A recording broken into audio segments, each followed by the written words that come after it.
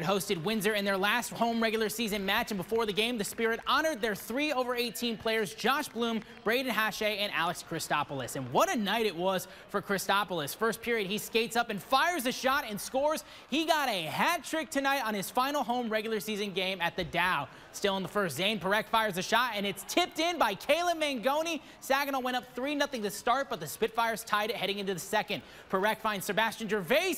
He fires and scores to take the lead back, and the Spirit would get the blowout victory tonight, 8-5, and the Spirit will close out their regular season tomorrow in Sioux when they take on the Greyhounds.